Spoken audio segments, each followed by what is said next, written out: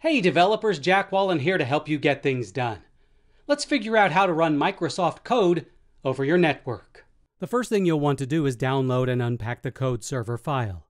To do that, open a terminal window and issue the command wget https://github.com/code-server/releases/3.4.1/linux-x86_tar.gz. Unpack that file with the command tar xvzf code-server-3.4.1-linux-x86_64.tar.gz. This will create a new folder named code-server-3.4.1-linux-x86_64. Change into that new folder with the command cd code-server-3.4.1-linux-x86_64. Before we start the server, we have to create a config file. To do that, first create a new directory with the command mkdir/.config/code-server.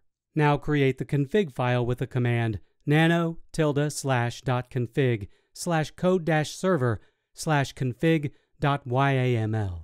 In that new file, paste the following: bind-addr: IP_address: 8080, auth: password, password: capital password, cert: false, where IP address is the IP address of the hosting machine and capital password is a strong, unique password. Save and close the file. Now we have to start the server. To do that, change into the bin directory with the command cd://code-server-3.4.1-linux-x86_64/bin. Now issue the command /code-server. You should see the address of your server printed out. Point a web browser to the address listed in the command printout. You will be prompted to enter the password you created in the config file. Once you successfully authenticate, you'll be greeted by the MS Code application where you can begin working.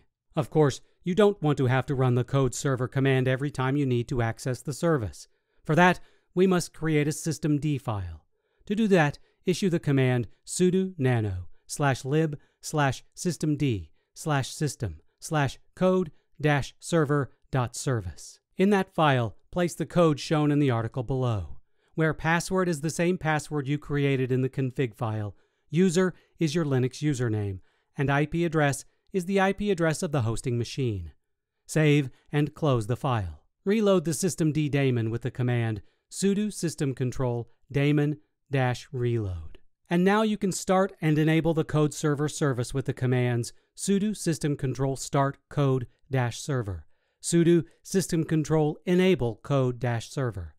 At this point, code server will always be running even if the system reboots. If you want to learn more in the ways of everything tech, be sure to subscribe to our Tech Republic YouTube channel and watch more how-to videos at How to Make Tech Work.